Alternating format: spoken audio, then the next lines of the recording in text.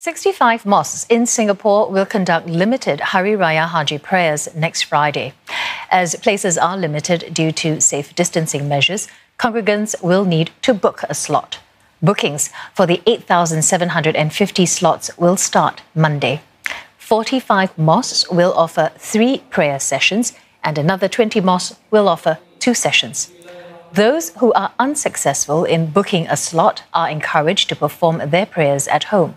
They can tune in to the Hari Raya Haji sermon by the Mufti on SalamSG TV and on Mediacorp Radio Warna 94.2 FM.